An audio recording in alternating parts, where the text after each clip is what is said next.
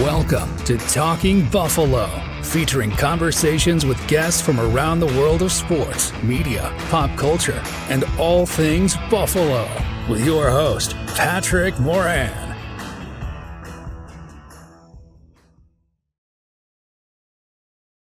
All right, so I've watched the game film. I have poured over the PFF grades, and I got a bunch of takeaways, Week 7 takeaways. The Buffalo Bills with well, at least on paper anyway, a resounding victory on Sunday over the Tennessee Titans to move to 5-2 on the season. Plenty of it we'll be going over today on this episode of Talking Buffalo, your weekday daily driver for Buffalo Sports Talk and more.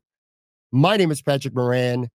Big thank you, as always, to everyone out there for watching and for listening, for following and subscribing. I know it's my spiel at the beginning of every episode, but I can't overstate it enough how much I deeply appreciate everybody who's been tuning into the show, whether you're listening to it on the audio side, whether you're watching it on the video side. It truly means a lot to me. So thank you very much. Like I said, today's going to be biggest Buffalo Bills Week 7 takeaways. This is probably my favorite show that I do each week. We have a post-game instant reaction type show. That's fun. And it's often more emotional, really high or really low, depending on how the game goes, minutes or maybe even a couple hours after the game, but you're still kind of got that adrenaline kick going. You can say things in the heat of the moment, good or bad at times. But what I like about this show is having an opportunity to sleep on the game and then get up early and start going through the film, watching some plays 2, 3, 4 times if there's something that I really want to see or something that I feel like I might have missed. And then I'll pop open, like around mid-morning, they come out, the PFF grades, which I often take with a grain of salt, but I do think in a lot of ways they tell the story of a game as well. Sometimes they will confirm something that I already thought, or sometimes they'll make me look twice at something that I thought was right, but maybe I was wrong about. So these are a little bit more measured takeaways as opposed to doing a live post-game show when things feel a little bit more emotional. So that's what we're going to get into today. A real mixed bag of good and bad. Before getting that, though, a couple quick things here I wanted to get off at the very top.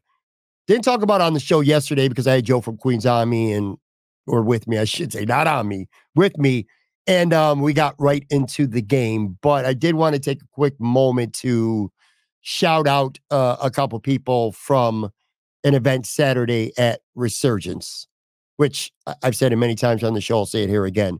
That has become my favorite place to go out and have a couple beers and just hang out, probably anywhere at this point in Western New York. But big shout out. I want to start with Charlie Roberts. He's like the brains behind the entire operation. A series of children's books co-authored with former Buffalo Bills players. Stevie Johnson has been a part of this from day one as well, and it's just become really successful.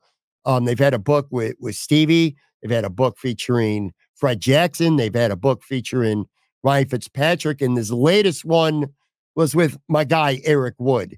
So on Saturday, they had a book signing, which, by the way, I need to point this out too. This is not a profitable business. This is not profit.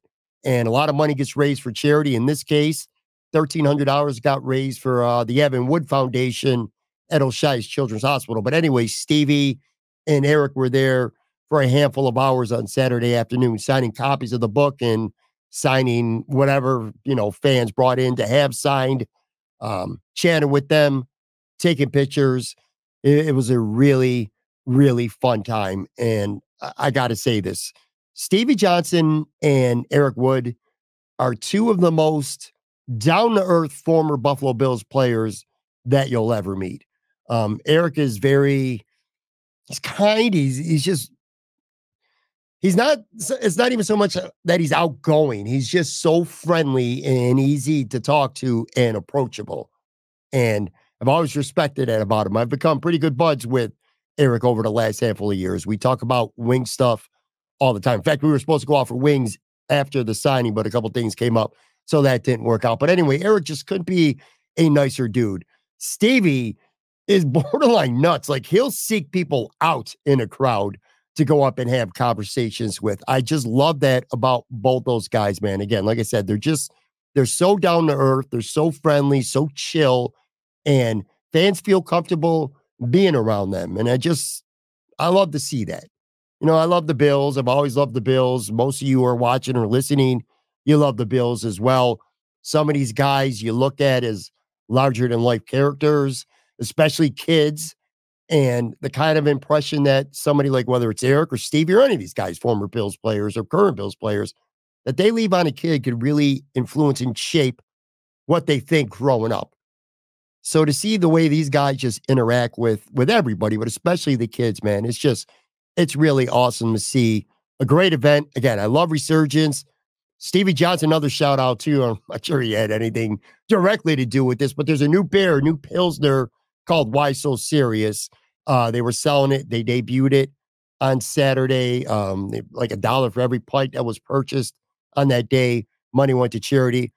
I contributed about $6-7 at least because I had 6 or 7 of them. Really good. But some friends came up there. There were Bills backers from Scotland, from over in the UK, Germany. Del Reed was up there for a while. Ryan Talbot was up there for a while. It was just, it was a hell of a lot of fun. So I just want to, again, shout out Resurgence, my favorite place to hang out and drink at. I'm taping this a little bit earlier on Monday following a Sunday game, a little bit earlier than I normally would. And the reason why I'm pointing that out is because Sean McDermott usually gives an injury update at around 4 p.m. or so. I believe he meets with the media on Monday. I'm recording this before that. And I'm recording this before that, by the way, because I'm going to the Justin Timberlake concert tonight at KeyBank Center, which I'm not a big concert goer. I like concerts that are typically in smaller venues or outside where I just feel like I got a lot of room. And I'm typically the person who will go see like nostalgic acts. I like to watch artists that I grew up liking, or maybe even somewhere in the last 10 to 15 years or so. But to go see somebody who's like at the height of their popularity live is very rare for me. So I'm kind of looking forward to it. It's only the second concert actually I've ever seen at the arena. And to my point, the first one I saw was about a year and a half ago or so.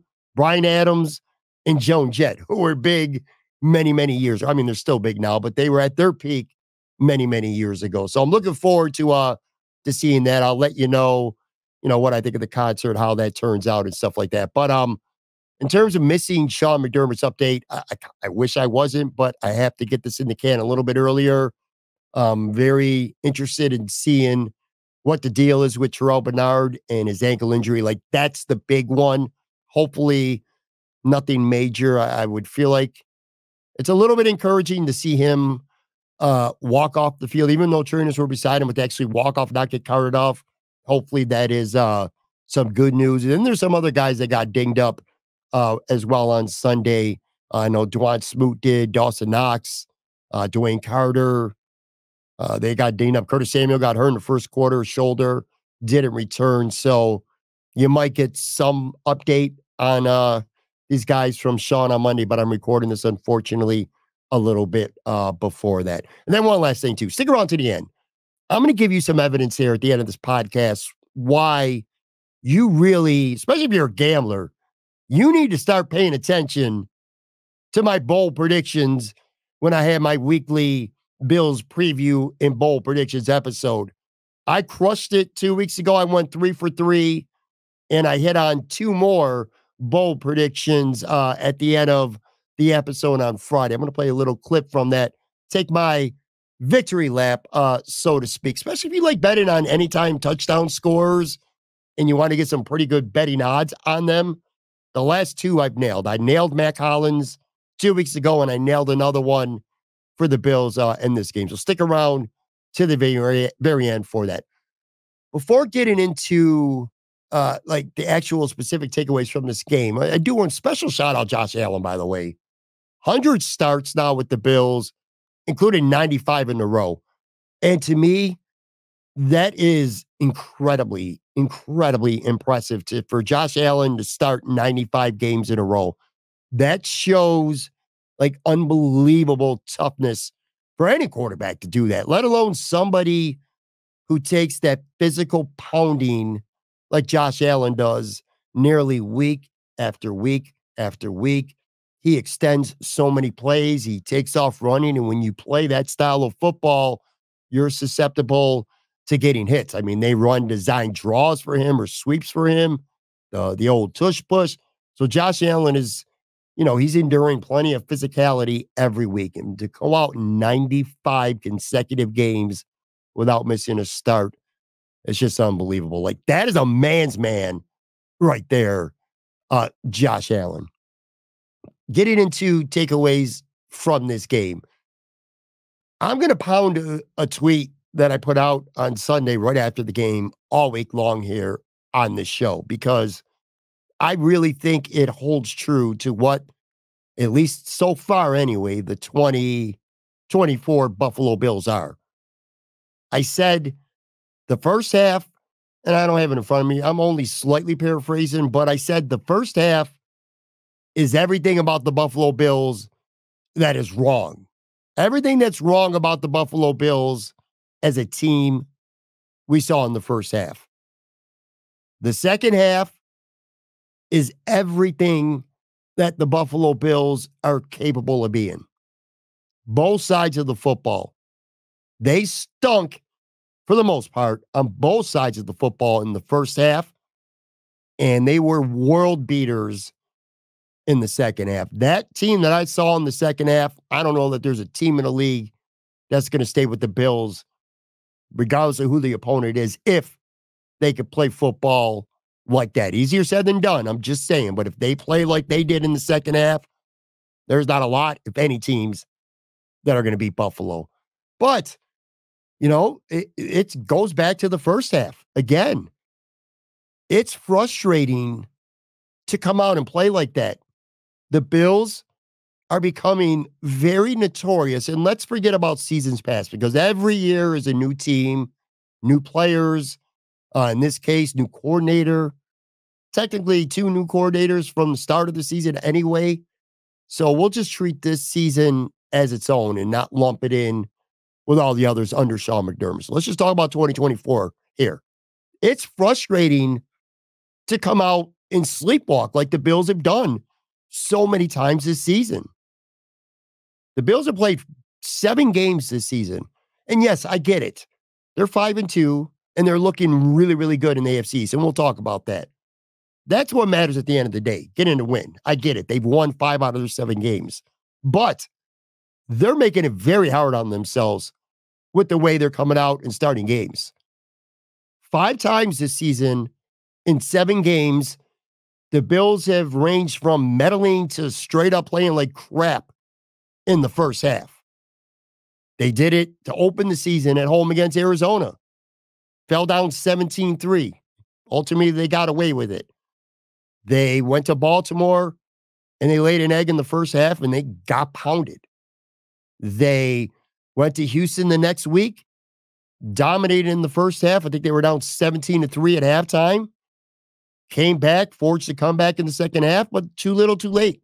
They dug a big hole for themselves in the first half. Didn't think they were particularly good against the Jets last week, even though by halftime they had a lead, and were it not for a Hail Mary, could have been a 2-score game.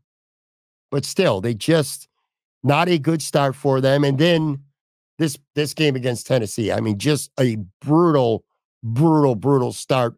Both sides of the football. Too conservative to start these games.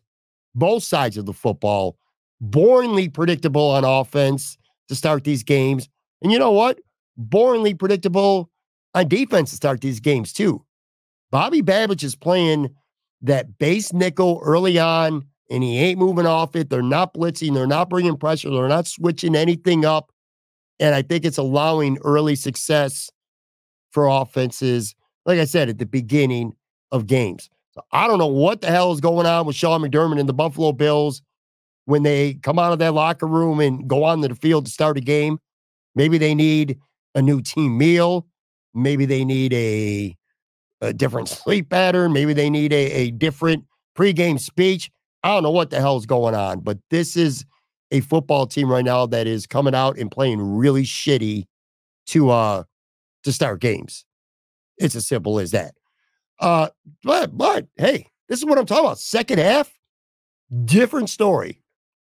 That was the second half of that game was easily the best this offense has looked this entire season.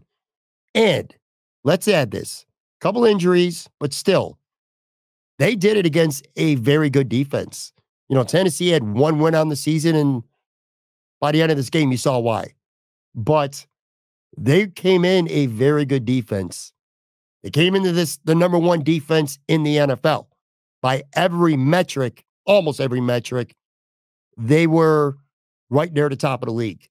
Now, granted, they played against some pretty shitty-ass quarterbacks before this, which maybe kind of gave them a little bit of a false front in how good this defense really is. But still, this is the NFL, and they have been defensively, at least anyway, I don't say dominant, but really, really, really good. So hats off to the Bills for exposing a good defense here in the second half of this game. And beyond the score, beyond the stats, I saw a level of confidence in this Bills offense that I did not have earlier in this week. Obviously, Amari Cooper coming to Buffalo is that big piece. We'll talk about him in a few here. But it felt, I don't know, just that second half looked and felt different. Once the machine got going, again, it's cold in the morning. The machine don't want to start up. I don't like that whatsoever. But once things got rolling, that machine got going, man. The way they use their receivers, the way they use their running backs differently too. Shakir, Kincaid, guys getting involved. It was, as a Bills fan anyway, fun to watch. And just a level of confidence, I feel like, with Josh Allen having in his guys that I haven't seen it recently, even though they've been winning. And I didn't have that level of confidence in this Bills offense earlier in the week. That's for sure. One more point too. We're gonna be honest here. Then we'll take a quick break. I think the Bills are damn lucky. All the stuff I just said about how they came out and played sloppy in the first half, conservative, boring, predictable, all I want to say borderline low energy. Let's be real here. I think the Bills are lucky that they played the Tennessee Titans this week. Like, when you look at the schedule and how things played out, this was a good week to play the Titans because you just played 3 consecutive really good teams. Well, 2 of them anyway, really good teams on the road. You only win 1. You beat the Jets, a huge Monday night game. Huge, huge stakes. The Bills get a W in that game, and it would be easy to come home against an inferior opponent. Trap game, a letdown, whatever you want to call it. And in the first half, that's what happened. So they're fortunate that they played the Titans because, straight up, the Titans were only up by 3 at the half. And it felt like it could have been 13 points, hell, maybe even 3 scores. Like, if you come out and you play like that and you're playing the Kansas City Chiefs, or you're playing lots of teams, I keep going on and on, Baltimore, whoever, Houston, you come out and you play like that in the first half, you're damn lucky to only be down 3 points. Those tight ends, guys I don't even, quite frankly, barely even heard of, they were just killing the Bills in the passing game. 3 no-name tight ends, basically, in that game for Tennessee, combined for 10 catches for 109 yards. So for the Bills to play as bad as they did, as uninspired, I should say, as they did in the first half, but still only be down by 3, to me, that was borderline amazing and set up a second half opportunity, of course, which they took major advantage of, set up by 1 play. And I'll tell you what, biggest taking away the game coming up right here. I'm going to take a quick break, come back. That 1 play, I still can't get over it, and it completely turned the tide of this game.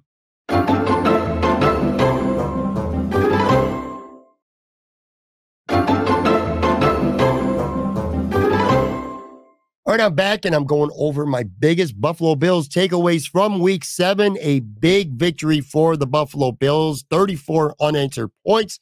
The Bills sit at 5-2 and in very, very firm control of the AFC East. All right, so this game turned in one play. The Bills down 10-7 at the half. Lucky to be down just 10-7 at the half with the way they played. Which, by the way, the Bills won the toss. Sean McDermott actually elected to receive and not defer. How much you want to bet that shit is not going to happen again for quite a while? But anyway, so the Bills are down 3. They kick off. Tennessee moves the ball. I think they got 1 first down early in the drive. And then, so it's 3rd and 1. It's 3rd and 1. And they run Tony Pollard in a big run stop. We'll talk about that specifically here in a few as well. But it sets up basically a 4th and 2. And Tennessee head coach Brian Callahan, who I thought up until this point, especially in the first half, I thought Callahan and his staff were borderline coaching circles around Bobby Babich and Joe Brady and Sean McDermott. You know, one play in the first half specifically, I noticed the Bills at one point, Bobby Babich he goes to a 3 linebacker setup. So out goes Teron Johnson for a play, and in comes Balin Spector. Quite literally, that first play, Tennessee recognizes it, and they go right after Spector, a 19-yard successful pass. They just were outsmarting the Bills. Like I said, utilizing the tight ends, the short passing game, what Bobby Babich was willing to give them.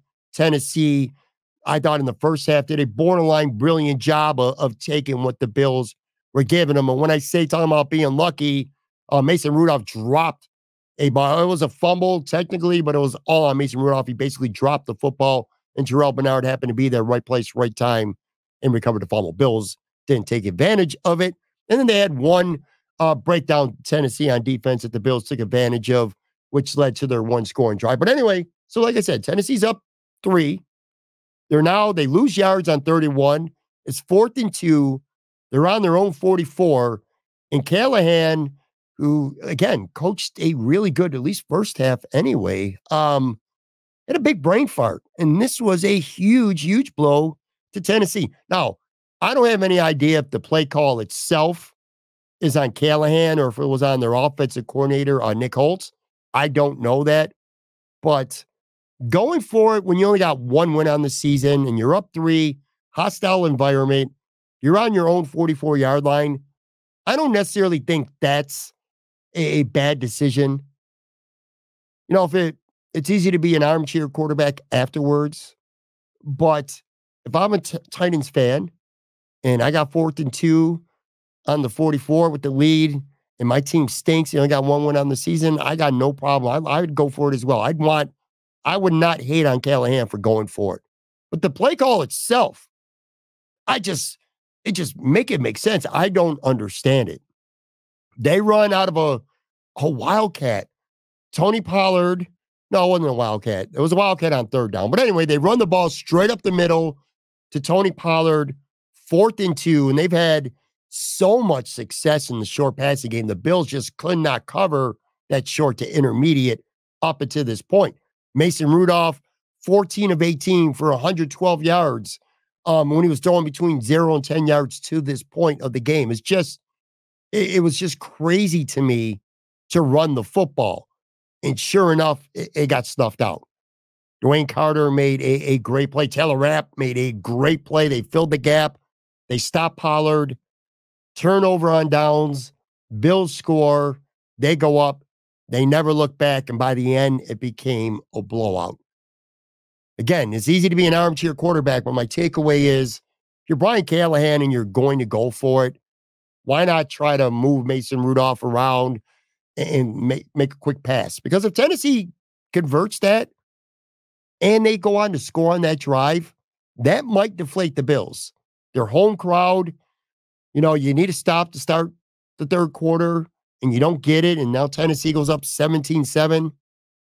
I'm not going to say the game was over, but the Bills would have been in a whole world of trouble. So, again, I don't even hate the decision of Callahan, but the play call, don't know if it's Callahan or Holtz, whoever, just an idiot play call. Bills snuff it out after snuffing it out on third down as well, score and take over the game. I also want to, this is going backtracking a little bit, but I'm going to tip the cap a little bit here to the Bills kick returner, Brandon Codrington. I thought this was a nice little wake-up call for the team. So they're down 10-0. Tennessee had just scored. And he gets the kick. He runs it out. It was a short kick, I think, actually. He broke at least 4 tackles. Like, it looked like he was dead to rights. Ended up breaking a couple tackles, a really nice 27-yard return that got him out to the 39-yard line. It's only 9 more yards, and if the ball goes into the end zone and you start at the 30. So it's not like the 9 yards was that important. It was just, it was kind of like a little bit of a wake-up call to me, that play.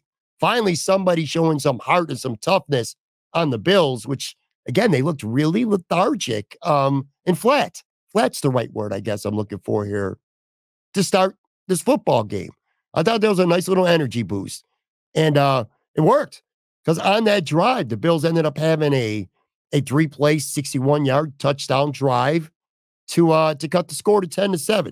Now, granted, it was a complete busted coverage on one of those plays that allowed Keon Coleman to be out there by himself and go for 44 yards. But still, I thought Codrington's nice kick return, tough yards, breaking tackles, I kind of felt like that was a little bit of a wake-up call for the rest of the team. As for Keon Coleman, I just mentioned him. He's had other big catches this season. He's had other big plays, big moments. But for me, this game on Sunday was his official coming out party. Again, 44 yards on that busted play was really nice. He also had a really nice a back shoulder catch. He had a catch on a short pass, made the dude miss, and took off to the races, a career best 57-yard gain. And I said it at the time, and I'll say it here again on this show right now. A couple weeks ago, it was the Houston game where the Bills went for it on 4th and 5. Allen hits Coleman. The guy's slipping a little bit. Coleman makes him miss. He breaks the tackle, takes off down the left sideline, and he gets in for the touchdown. This game against Tennessee, same kind of deal. He takes a short little pass, just makes the guy miss. The guy can't bring him down, and he's off to the races on a 57-yard gain. To me, that's starting to not become coincidence. To me, that's starting to become a trait that Keon Coleman possesses. Breaking tackles, yards after catch. He's doing that, and he's doing it regularly now. 4 catches for $125 on the day. First Bills rookie to have that many yards since Sammy Watkins had 127, like literally a decade ago. Nearly had a really, really nice touchdown grab. Such a close call. Gotta admit, I think ultimately the officials kind of got it right. So I'm not going to argue that, he didn't get ripped off out of a touchdown, but just it was a really nice play. It was a really good day for Keon Coleman. And I feel like week after week, you're starting to see him get more comfortable. And I feel like for me, it is time to move the goalpost on what my expectations for Keon Coleman are. Because I came into the season, and I'll own it, I did not think he was going to do much as a rookie. I'm like, this guy's got a lot to learn. It doesn't seem like he's separates well. Runs after yards after the catch. This is a trait that I didn't see this coming. But I'm going to move the goalpost now because he can handle it. And he's getting more and more on his plate each week, and he's responding. Right now, through 7 weeks, Keon Coleman has his pace, 39 catches for 792 yards and 5 touchdowns this season.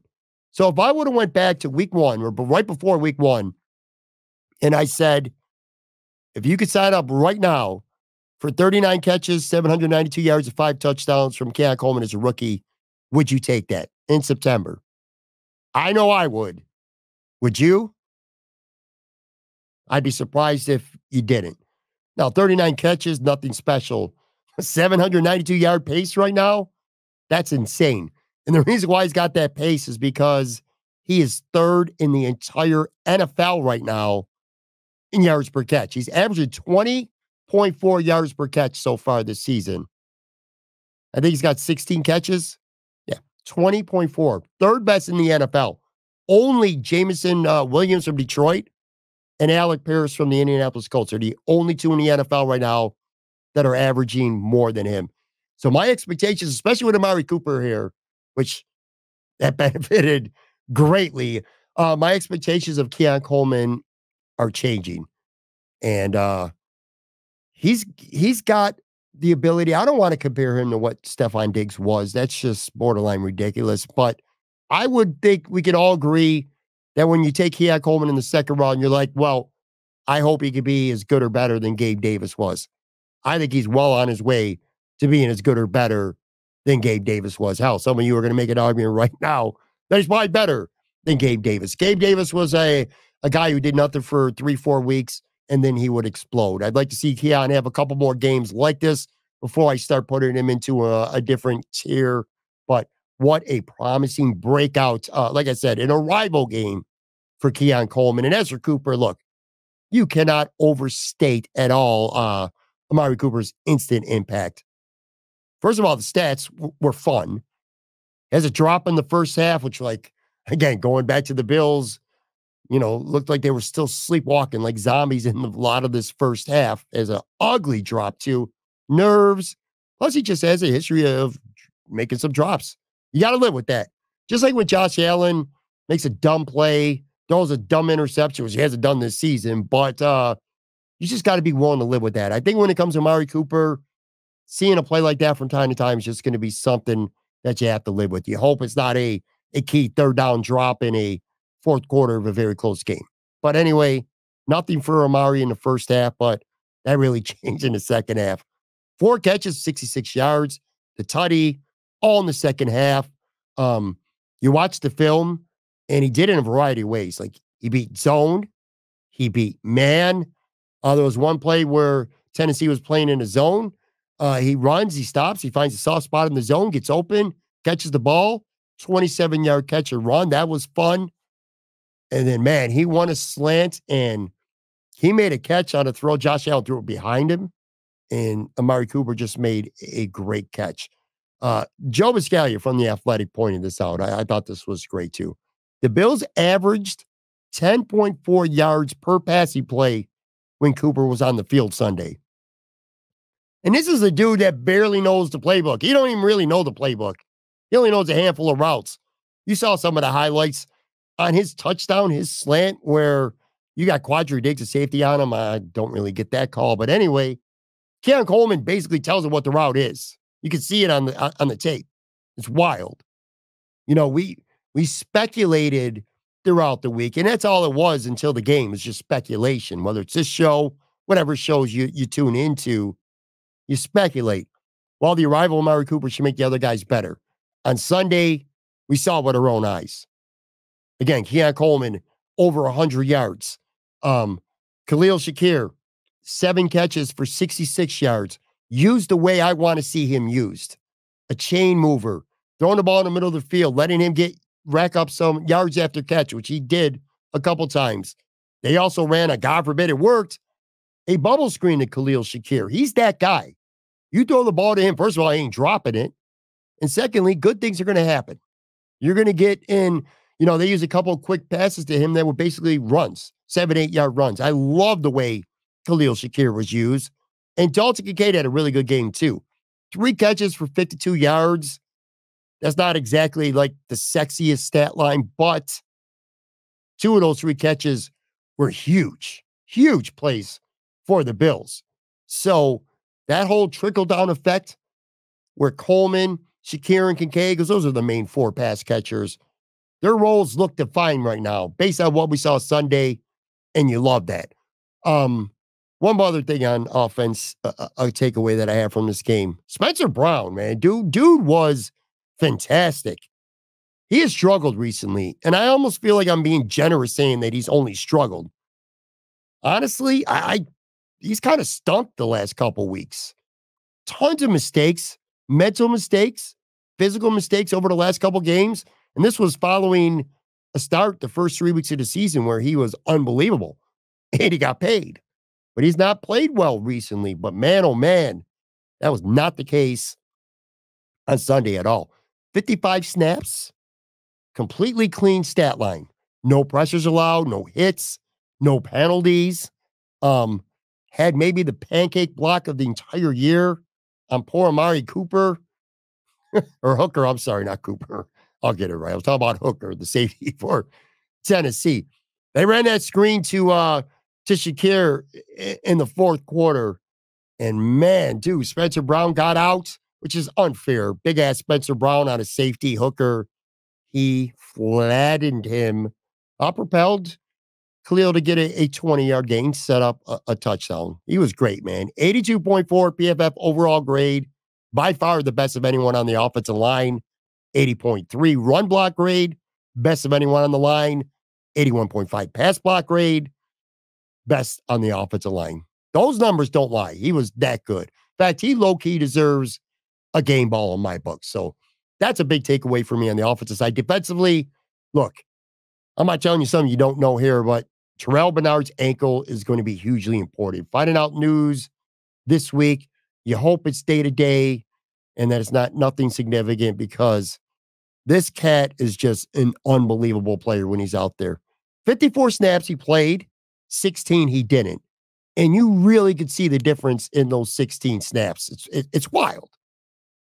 Like I said, I talked about that game-changing stand that the Bills had on defense start the third quarter. That 3rd-and-1 Wildcat that Pollard tried to run, it was he and Dorian Williams, fellow linebacker, that stuffed it to set up the 4th-and-2. This dude shooting gaps. He's beating offensive linemen to the spot, blowing plays up near the line, behind the line, maybe for just 1 or 2 yard gain. He's just playing insane. He also has just this incredible nose for the football. Mason Rudolph drops it. Guess who's there and gets the fumble? It's Terrell Bernard. He is such a really sound splash player. He makes impactful plays that change football games for the Buffalo Bills. This defense is literally night and day better when he's in the lineup versus Balin Spector. And that's not me trying to diss Balin Spector, just telling you the way it is. But look, let's be fair here. You have to worry about his body holding up. You do. Terrell Bernard's like 225 pounds, maybe, soaking wet. And with the way he plays football, that reckless abandon, the way he throws his body around, the way he shoots those gaps, the physicality that a guy like him, his size, plays with, that's going to lead to more injuries. It is. The pec was a freak accident. The ankle, you can't really control much of that. He also left the game earlier with a head injury, and he went into the medical tent, cleared protocol, and came back into the game. But again, he went down twice. He's already missed 4 games this season with the pec injury. He's just a critical part of this defense, and you need him. So his health is going to be critical, because it's just not the same defense without him. I wonder if Dorian Williams starts to get more work during practice, maybe at middle linebacker. Maybe the Bills get a little proactive as it gets closer to a potential Matt Milano return, hopefully in earlier December. Dorian Williams is really stepping up, man. He's improved week to week. He's playing some really good, sound football, very physical guy. But make no mistake about it. If Matt Milano's healthy and active, Matt Milano's starting. And if they're healthy at that position, you got Bernard, you got Milano. But right now, Williams basically is just Milano's backup. I'd like to see Williams get enough reps to be able to handle being a backup for either guy. So we'll see how that plays out. Quickly here, too, I thought Damar Hamlin actually had his best football game of the season. And credit where it's due, because I've been really, really hard on this guy, maybe unfairly hard. I just don't think he's a very good starting safety. And I still don't. But this game, nothing spectacular, but solid. He had another interception, his second of the year. Complete gift from Christian Benford. Christian Benford made the play. But if you watch the film, Damar Hamlin was breaking towards the football. He was right there to make a tackle, even if the guy were to catch the football, which my biggest beef with Damar Hamlin for a lot of the season has been him being so far behind. He's so afraid of being beat that he's way off the football, just giving up way too much. Doesn't look like he plays with confidence. and enough aggression. But I didn't really think that was the case on Sunday. I thought he was pretty sound. Thought he played a good game, good position, good job to put himself in position to make the interception. And you love to see it, man. So as far as Christian Benford, by the way, one catch allowed, I think, for 9 yards in this game, 4 targets. This guy's had one bad game. He did not play good against the Jets. Garrett Wilson had a lot of success against him, but you take that one game away, and I feel like as a whole, Christian Benford is like approaching that all-pro level right now. Not Pro Bowl, all-pro level corner. That's how good Christian Benford has been all this season. But anyway, a really nice game, bounce back for DeMar. Plus, look, I don't think the Bills are going to make a move there. I know a lot of people are talking about making a trade for a safety. I'm like, all right, well, find me the money because the Bills only have $2 million in cap space. Keep thinking about maybe they call Micah Hyde. Well, now you're getting into the end of October. It still could happen, but no signs indicate that it will. They value DeMar Hamlin more than they value Mike Edwards. That's obvious at this point. So if maybe your mindset as a fan should be, if you're stuck with him, you may as well start rooting for him to play well, because even if he doesn't, it doesn't seem like he's going anywhere. Tyler Bass, a nice drama-free day for him. 4 extra points, 2 short field goals. I mean, real short, like 30 yards or under. All down the middle, though. No drama. And it was really nice to hear the crowd very clearly getting behind him. I'm sure Tyler Bass could feel that. And last week on the show, I kind of was really critical of the Bills signing a kicker to the practice squad. I said, if you're going to bring in a kicker, you may as well sign him to the active roster and cut Tyler Bass, despite the dead cap hit that you would take. Because my mindset was, the problem with Tyler Bass is his confidence is it's shot. It's done. But maybe I was wrong. Maybe bringing in someone gave him a kick in the ass. And now he knows that he's got to step up. Maybe that pressure of knowing someone is literally looking over my shoulder at this point, maybe that will make him perform better. I'm hopeful. I'm happy he had a good day. But again, when you make 2 field goals from, basically 30 yards or less, I'm not going to be too excited about it. Let's see how he does if he gets some 40 to 49 yard opportunities next week, where he on the road too, in a very hostile environment in Seattle, where he's only 2 for 5 for the season on kicks from that distance. A couple other quickies real quick. Josh Allen, 16 to 25 for 264 yards and 2 touchdowns on passes between 0 and 19 yards. That's been his bread and butter all season. All season. I know we want to see Josh throwing 50-yard passes left and right. Their success is coming in that short to intermediate game when he's getting rid of the football. Very promising numbers for him. I mentioned Dorian Williams. Impressed with him on defense. I thought Dewan Smoot stepped up as well. I didn't think much of that signing. He didn't play early in the year because of an injury. Started a little bit slow, but you could definitely feel him coming on. I thought he had a good game. I want to tip my cap to the Bills guards. David Edwards, Cyrus Torrance, especially Edwards. They weren't great, but I thought they did an admirable job against Jeffrey Simmons and Devondre Sweat. Like, Jeffrey Simmons is one of those potential game wreckers, and he beat Edwards once or twice, but overall, I thought those guys held their own and didn't let Simmons take the game over. Harold Landry, the tackles, again, I already talked about Spencer Brown. Dan Dawkins got beat once, but overall, he was fine. Landry led the team in sacks coming in the game. Didn't even sniff the quarterback. I'm not even sure I heard the name Harold Landry the entire day. A rough day for a talented duo of Tennessee safeties. Like I said, Diggs got beat badly by Cooper on that touchdown. Hooker got blocked almost out of the stadium by Spencer Brown on that screen to Shakir. Those are 2 really good safeties. It was a rough day for them. A rough day for DeAndre Hopkins. I mean, this dude did nothing. Feels like it's the end of the road for DeAndre in Tennessee. I wonder if Kansas City's going to end up with him.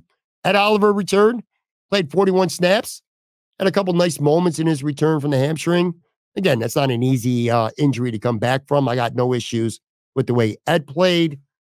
It was nice to see the refs not be a huge factor in this game, especially after last week. in that Jets game. That was just ridiculous. The refs took over that game. They made it about themselves. Let a lot of shit go, actually, this game. A bullshit pass interference penalty against Russell Douglas earlier in the game. But that aside, not really anything controversial that I think they got wrong. Oh, it's by the way, on that pass interference, at least on the regular broadcast, CBS never showed a replay. I thought that was a pretty shitty broadcast overall by CBS. Yeah, 5 penalties for 40 yards for the Bills. Not bad. Last takeaway, not a big deal, at least in this game. Hopefully it won't be going forward, but not a really good day for Bills punter Sam Martin. 5 punts, just a 39.4 average, 33.8 net. And we shanked 1 punt for like 29 yards. So not a good day for him. To wrap up here, because I want to get out, to conclude. Look, the AFC East is the Buffalo Bills to lose now. And I mean, it's not even debatable at this point. The Bills would almost have to completely fall on their face to not win this division. Pittsburgh beating the Jets, huge for the Buffalo Bills on Sunday night. They're 2-4. They got what, a 3.5 game lead now on the Jets. They beat in Miami. Both those teams, they've already won on the road. So not only do the Buffalo Bills sitting at 5-2 have a big lead in a very underachieving division as a whole this season, but you get close to the end of the season, it comes down to it. The Bills play the New England Patriots, who right now they're 1-6. Bills play them like 2 times in their last 3 games. So it's looking really, really good right now for the Buffalo Bills to win this division yet again, return to the playoffs yet again, and get a minimum of 1 home game yet again. But right now, I'm not allowing myself to think any further than that. Like I said it last week, this game does not change my mind whatsoever. I'm not thinking about the conference. I'm not thinking about the best record or even the 2 seed right now in the conference. Right now, I'm just thinking about win your division, that gets you into the playoffs, and make sure you're playing your best football at the end of the season. That's all I'm locked in right now. And they got lots of stuff that they need to get right, but lots of time to do it. But at the end of the day, folks, the Bills win, Miami loses, New England, who cares, they lose, and the New York Jets lose. All 3 teams in the AFC beyond the Bills lost on Sunday. So it's a big, big, big Sunday for the Bills. Tomorrow's show, Matt Warren is going to join me. We'll put a bow on this game, a few more talking points. We'll start to turn our attention to the Seattle Seahawks, who the Bills play next on the road. They smacked Atlanta on Sunday. They're 4-3 on the season, a high-powered offense. DK Metcalf has a knee injury, but they're saying it's positive. He got carted off, but they're saying it's not a major injury, so we'll see how that plays out this week. Definitely going to be a test for Bobby Babich. Real quick, like I said at the beginning here, victory lap time on Fridays or the day before a Bills game, or Friday before the Bills game, I should say. Do a preview. Keys to winning, a little bit of information about both teams, and then I like to do, for fun, bold predictions. So 2 weeks ago, I nailed all 3 when they beat the Jets. I had it going over barely. In fact, I was only off on the score prediction literally by 1 point. I had Matt Collins scoring a touchdown, and I had Teron Johnson not just getting an interception, but also getting a late 4th quarter interception to help seal that deal. This game against Tennessee, 1 perfect, all right? 1 perfect. I called myself out here. I don't want to act like I was perfect, but I said that Josh Allen was going to throw his first interception of the season, and I was not right about that. But anytime touchdown and a player that was going to step up, I nailed them both. Let me replay here who I said was going to be the Bills' anytime scoring or touchdown scorer in this game. In a setback, he's going to play, he's going to start. Ray Davis, if he's out there, he looked really impressive last week. He's going to get some carries. So I don't know how many opportunities Ty Johnson's going to get, but he's going to take advantage of one of those reps, and he's going to find the end zone. I feel it through the air too. So we'll even call that a bonus one. Ty Johnson scores a touchdown through the air. All right, so that's me calling a Ty Johnson touchdown. Ty Johnson did score, and he scored through the air. And again, it's not like I'm saying Josh Allen's going to score a touchdown or, Dalton Kincaid. 2 weeks ago, I said Matt Collins. This week, I said Ty Johnson. And then the other thing I got right was I said it was about time for somebody who's a very talented player on defense to finally step up and have the type of game that we know they're capable of. Here's that. I have a big game. Week 1 in Buffalo, Sunday, 1 p.m., Greg Rizzo, AFC Defensive Player of the Week.